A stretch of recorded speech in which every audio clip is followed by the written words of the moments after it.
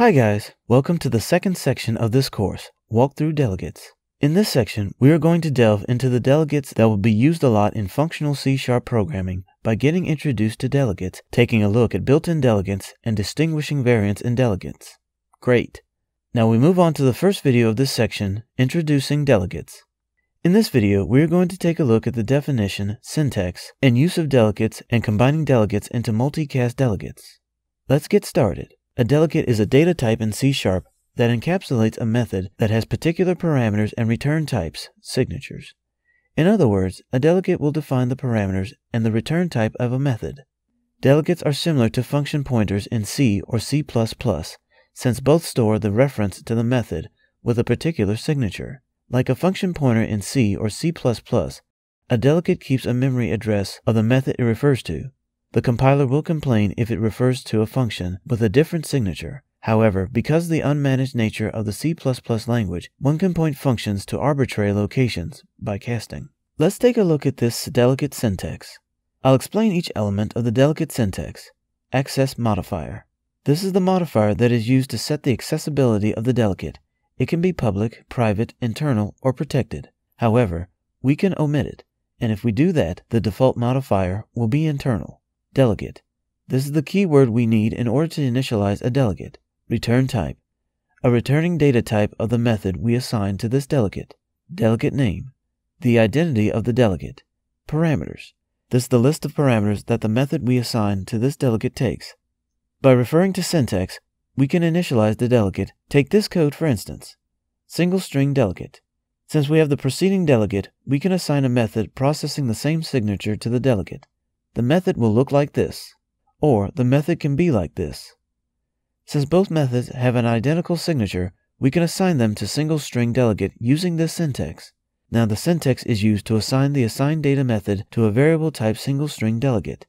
And for the write to console method, we can use this syntax. It is common to name a delegate type ending with the word delegate, for example, single string delegate, in order to be able to distinguish the delegate name and the method name. However, it is not mandatory, and we can omit this. Moving on to simple delegates. For further discussion on delegates, let's take a look at the method, which we can find at simpledelegates.csproj. Take a look at this highlighted snippet. The rectangle method can be assigned to the delegate variable with the help of this code. This method can also be assigned to the area calculator delegate because the signature of the method, that is, square method, is what the delegate type expects. To assign a method to a delegate, we just need to create a variable of the delegate data type which has signature capability with the method to be assigned. This is our main method, which will create the delegate variable and invoke the method. We create two variables named rect and sqr, whose type is area calculator delegate. Since we have assigned the rect variable to rectangle method and sqr variable square method, we can invoke these methods using the delegate variable. Let's take a look at this code snippet. We assign variable I with the result of rect and j with the result of sqr. Although both of them are variable names, they refer to the method address location. One invokes a method referred by these variables to execute the logic contained. We are effectively executing the two console.writeLine methods to produce the output. Now let's run the code. We get I equal to 2 and j equal to 6. It is now clear to the reader why we display the output. The rect stores the reference to rectangle, and sqr variable stores the reference to square method.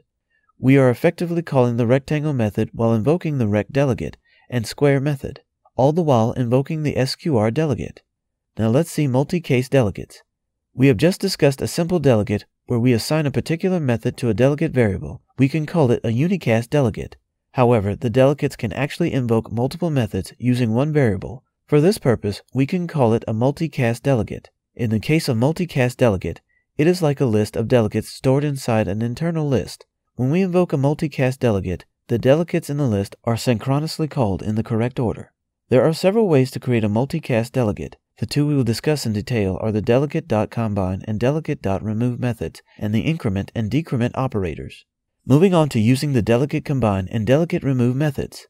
Let's first examine this code, creating a multicast delegate using the delegate combine method. Suppose we have a delegate name calculator delegate, as we can see, which we can find at combinedelegates.csproj. Then we have these four methods that have the same signature as the calculator delegate signature. First one is add function, then subtraction function, multiply function, division function.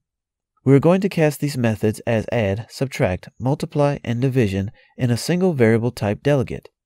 Now, take a look at this highlighted method, that is, combine delegate method, to achieve this goal. If we run this method, that is, combine delegate method, this output will be displayed. Total delegates in calc multiplies 4. So, all our functions are working properly. We have successfully invoked four methods by calling a single delegate. The delegate we called in the code is in this code snippet. Actually, calc multiplies delegate has stored four delegates variables internally, corresponding to each of the method which we combined. Thanks to the delegate combine method, we can combine the delegates using this syntax. We can also create the array of delegates by calling getInvocationList from the delegate variable. By retrieving the delegate array, we can iterate over the array like we do for ordinary arrays. We can retrieve the length property to count how many delegates are there in the invocation list. I've added this code. In Multicast Delegates, we are able to combine as well as remove delegates from the invocation list. Let's take a look at this remove delegate method. This is the entire code. Similar to the combine delegates method, we combine four methods into a single variable typed delegate in the remove delegate method. The calc delegates 3 is the delegate that keeps the four methods. Indeed, we invoke the calc delegates 3. It calls the for method in a proper order. Next, in the remove delegate method, we invoke the delegate.remove method in order to remove the selected delegate in the invocation list. Here, we first remove the moldel delegate variable from the invocation list. Next, we are displaying the output of the remove delegate invocation. Multiply method is no longer invoked right after it's removed from invocation list. Now, let's run the code. But first, we have to make some changes in the main function. We'll comment on the combine delegate function, and we'll write the function declaration for remove delegate function. Now let's run this function. So this is the output. You can see the total delegates in calc delegates 3 is 4. And in calc delegates 4, total delegates is 3, as we had used delegates.remove function. Notice that we don't have multiple function method as it is deleted. An invocation list associated with a delegate can contain duplicate entries. This means that we can add the same method to the invocation list more than once.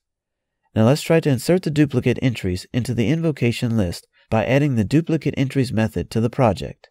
I've added the duplicate entries function. This is the entire code I've highlighted, as you can see. In this code, we can see that the duplicate delegates2 variable contains three invocation methods, which are duplicate delegate 1, having addDel and subDel method invocation, and moldel. So, it has three invocations in total, addDel, subDel, and moldel. Next, we add subDel to the invocation list of duplicate delegates 3 and addDel to the invocation list of duplicate delegates 4. Now, the invocation list of duplicate delegates 4 contains two duplicate methods. However, when we invoke the duplicate entries method, addDel and subDel are invoked twice, and the invocation order is just the order in which we add the delegate to the invocation list. Let's now add function declaration for duplicate entries in main method. First, we'll comment remove delegate function, and then we'll write duplicate entries function declaration. Now let's run the code. As you can see in the output, addDel and subDel method are invoked twice, and the invocation order is the same in which we added to the invocation list. Moving on to using addition assessment and subtraction assignment. It's quite easy to create multicast delegates addition assignment and subtraction assignment operators, since that will be like treating any data types in C#. We can also use the plus and minus operators to add and remove delegates in an invocation list. Here's the sample code we can find at addsubtractdelegates.csproj. We also have the four methods, that is, add function, subtract function, multiply function, and division function. We use them in the preceding project, combinedelegates.csproj. We use this code in order to combine delegates and remove select delegates from the invocation list using the operator.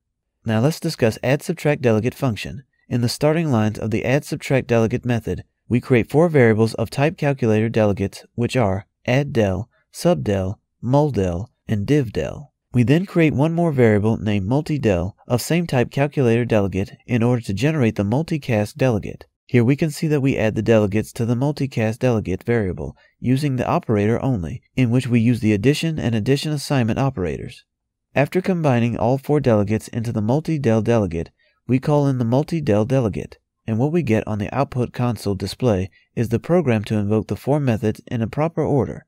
The 4 methods are add, subtract, multiply, and division.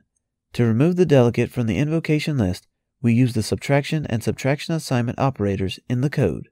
Let's take a look at this code snippet to examine what we have to do in order to remove the delegate. Since we have removed the subdel and the muldel delegates from the invocation list, the program only calls 2 methods, the add and division methods, when we invoke the muldel delegates. This proves that we have successfully removed the delegate from the invocation list using the subtraction and subtraction assignment operators. So now let's run the add subtract delegate method. See? First we are invoking all 4 methods in proper order, and then again we invoke multidel delegate, that is, after subtraction. The program only calls add function and division function. We have successfully removed subdel and muldel delegates from the invocation list. Splendid! That marks the end of this video. In this video, we got introduced to delegates. Good going.